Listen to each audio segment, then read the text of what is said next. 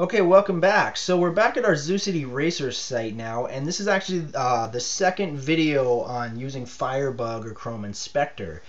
And what I want to do before we jump into the website here that we've been working on is go back to a fresh install of Joomla 3. So all the way back to the very beginning of our Joomla tutorials here to our demo install of the Protostar template for Joomla 3. Okay, so, and then right here I have the back end already loaded up here. Okay, so let's go ahead and inspect some elements here on the basic default Joomla template that we get when we first install Joomla. So if I go to this getting started right here and inspect the element, and I'm in Chrome right now, okay, we can be in Firefox, Firebug, or Chrome Inspector for this. I'm using Chrome, so. Okay, so there we go. And right away, let's see, we can see this anchor color here, okay? And that's going to change not just this heading here, but all of the anchor tags, okay? So let's go ahead and just change the color here. And we've changed that to this reddish color right here. Okay, and as you can see, since what we did is we changed the anchor tag, the link tag, it's changed everything, okay? Anything that's a link on the page is now that red color. Let's go ahead and change that to a blue or a purplish color right here, blue color. Okay, and now they're all blue. Okay, so what if I want to actually make that color blue? How do we do that? Okay, well, there's a number of ways we can do it, but we have a really nice hint right here. Template.css on line 197 is where this particular anchor selector is located, okay? And so then we just need to find this property and then change this value right here to this new color, okay? And I'm gonna go ahead and copy that. So let's go ahead and find that, okay? So we know it's at template.css on line 197, okay? So back over here in the Joomla backend, I'm going to go to my template manager. Okay, and we are using the Protostar template here. And now, if you remember, when we click right on this, the Protostar here, it takes us in, well, let's look at it real quick. It takes us to this area where we have some basic options here, okay? And in this case, we don't have much, okay, in this default template, but we can assign the template to various menus. But as we install different templates, for example, if we install one with the Gantry framework or the Helix framework like we did on my site here, this area gets pretty robust, okay? But I'm going to go ahead and go back and show you something. You see how this says styles? If we click on templates, that brings us to a little bit different area here, okay? We still can click on the template that we want to use. In this case, the Protostar one was the default. Now I'm going to go ahead and click on Protostar details and files. And that gives me access to all of the files here, okay? Now, the one we want is CSS, okay? And let's see here, template.css line 197 is where we want to change that anchor tag to. Okay, so let's go ahead and open up the CSS files here, and there's template.css. Okay, nice and easy. Okay, now, so a lot of different ways to edit CSS. I just want to do a basic change right now. If you are in here, the first thing that I'm going to recommend is you just go ahead and copy all of that code and just stick it somewhere. Okay, so there. Now I just have that code as a backup in case I do some damage in here, just messing around to show you. So we know that I was at all the way up here at line 197. So let's go ahead and go up there. 197. Where are we at? Okay, there we go. 197. There we go. Okay. Now let's there's that anchor, right? Okay, and there's that color. So let's go ahead and copy this new color right here. Put that in here. And we'll go ahead and just replace this all together. Okay? Like so. Alright, easy enough, and let's just hit save.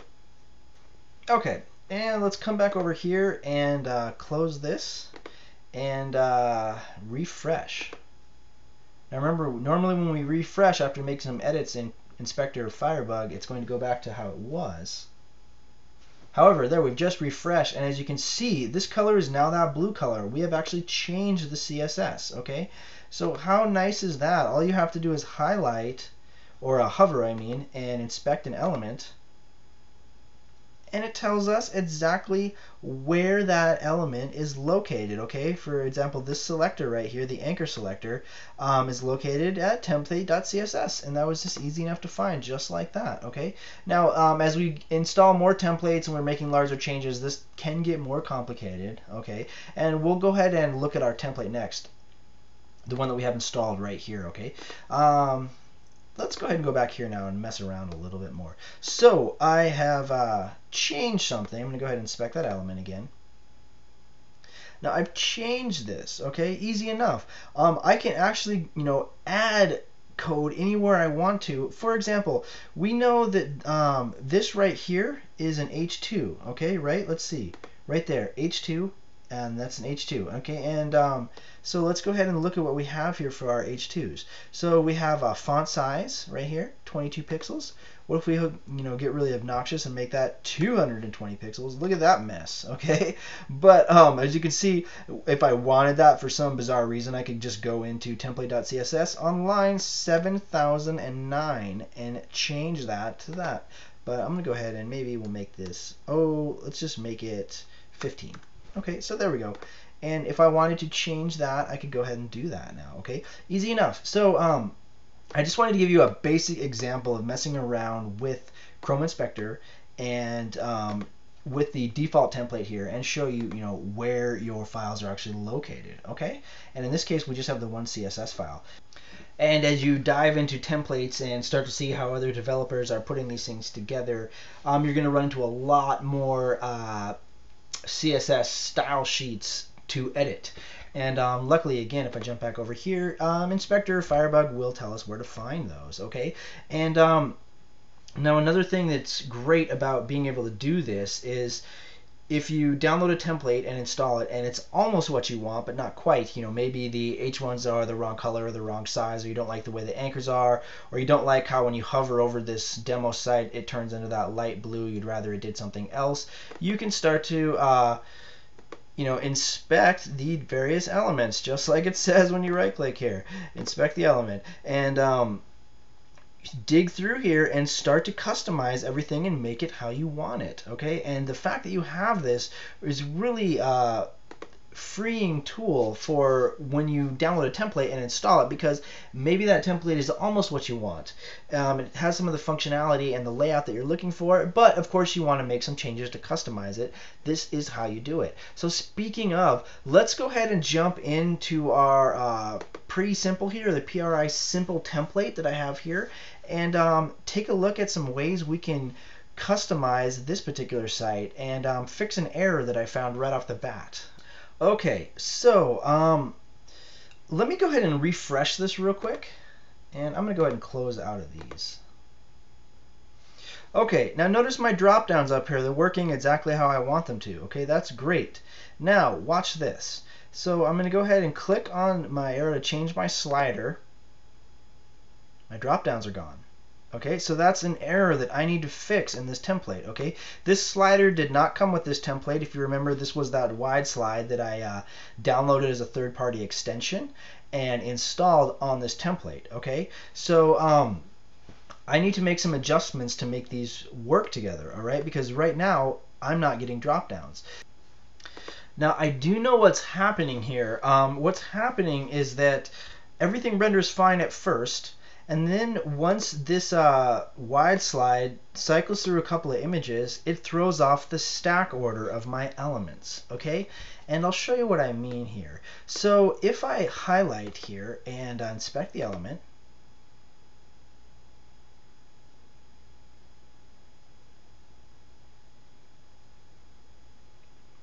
okay, and what I want to do is I want to actually pinpoint the the drop down here, the submenu right there. Okay, now what's going on here is you can see that it still exists, right? When I hover over the element, it's still, you can see that right here it's showing, yes, that's where the drop down is or is supposed to be, okay? And that's my submenu right here, okay? All that's happening is that it's being covered up. And so one thing that I can do is I can come over here and I can actually add in what's called, and I'll visit the W3 schools after this to show you what I'm doing here, okay, is I need to change the Z index, okay, and that's colon, and we'll go ahead and just give this some kind of a weight so that it sits higher up, and we'll just put in 5, okay, and semicolon, all right, and now let's go ahead and try that, and there it is, okay, and I can close this.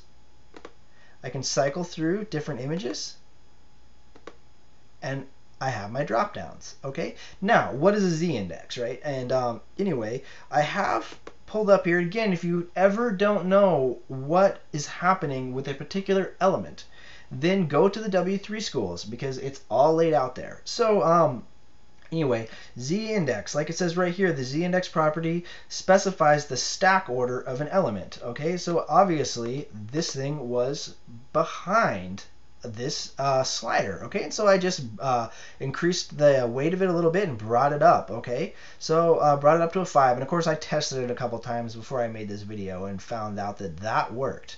Alright, so where was this located at? Let's go ahead and talk about that now, okay, so I'm going to go ahead and inspect the element again. Okay, and it was right here. Yep, okay, there's my z-index. So it says it's located right here at a template.css line 806, okay, and what I want to do is I want to add in this bit of code right here, okay, although there's a few different things that we can do. All right, so let's go ahead and open up another window here and type in zoocderacers.com/administrator, and we'll get into the back end here. Okay, and again we'll go to Template Manager, and just like before, over here to Templates, then down here to my pre-simple. Okay, and there's the CSS. Okay, now let's look again. So it's at template.css line 806. Let's check that out first. Okay, so template.css, and again, notice how there's quite a few here, and there's a really useful one right here called custom CSS. But first, let's look at template CSS. And I believe that was 805. Was that the line? Let's see here. Okay, 805. There we go, right there, 806. Okay, so right here, let's look. Yep, there's that SP submenu. Okay, template.css 806, margin top 30 pixels, and then z-index 5. That's something I added, right? And let's go ahead and look over here. Okay, there we go. That margin top 30 pixels, and then under here I can actually just add z-index. Okay, just like that, and colon and 5 semicolon. Now I can do that, no problem. That'll work just fine. Okay, there's something else that we can do. Well, let's go ahead and demonstrate this first. So I'll go ahead and save this. Okay, and we'll come over here and refresh. Okay, so drop downs are working. Let's cycle through some images here. Drop downs are still working. Okay, perfect. All right, now I'm going to go ahead and go back here. Go back down to line, what is it, 806?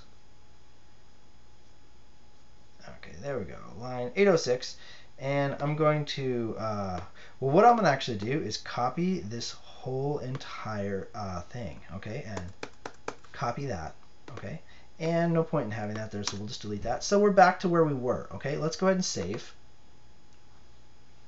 Okay, back over here and refresh. Okay, so we have our drop downs. I cycle through a couple images, drop downs are broken. Okay, now check this out. I can go into whoever created this template here, added this custom CSS, and I'm going to go ahead and click on that. And look at that. I have a custom CSS style sheet right here that's totally blank. And if I want to, I can paste in, okay, and with my z-index added. Okay, now all I have to do is save that. And I've done a couple of really cool things here. I've added some CSS without changing any of the files that came with the template, right? Okay, so I can actually add everything inside of here, and you'll see this is real common. So when you get a new template installed, dig through your files and see how the developer has set them up. Okay, because there's a lot of different ways to do this, and honestly, the way CSS is read, we could stick this bit of code again at the bottom of our template.css. There's a lot of different things that we could do to get the CSS to take just the way it's read, but this is a really nice, convenient thing that's set up right here, and it's nice and clean, and it's very well, damage free, okay, because I just threw this in, and so I'm going to go ahead and save and close now, and we'll come back over here and refresh and see what we did. Okay, so we have our drop downs, then I cycle through some images, and I still have my drop downs. Okay, so nothing's broken. Okay, so that's great. Okay, so that's a great example of doing a basic adjustment to fix a bug in this template. Oh, it's not really a bug. I mean, to be honest, this slider right here, this image slider, it was not made to go with this template. This is a totally different third-party extension, and so I had to, you know, make a few changes to get these two to play nicely together. All right, and so you do want to, you know, take some time to explore how your files are set up and see what's offered there, and you can do any customizing that you want to. Now, back in styles here, if I click on my pretty simple default here, we have a ton of options right here built into it as well. Okay, so when you know you need to make some changes to your site, it's good to get in here and see what is offered within, you know, in this case, the Helix framework, just so that you can make some changes without having to mess around with too much code. For example, the presets here, these colors, that's a way to change some colors, okay? And if you remember, that's how I actually changed these colors. Of course, I could inspect the element, find that color, okay, and change that to, you know, red or whatever, and then go in and change it, okay? And some templates will offer something this nice, some won't. In this case, it looks like I've got these colors here that I can choose from. Of course, I have infinite amount of freedom in doing it this way, but it's good to go ahead and check out both sides. Check out, I'm going to go ahead and back out of this. Check out your styles and what's offered here for the different options for customizing your site. And of course, check out the actual CSS style sheets within the styles tab right here, okay?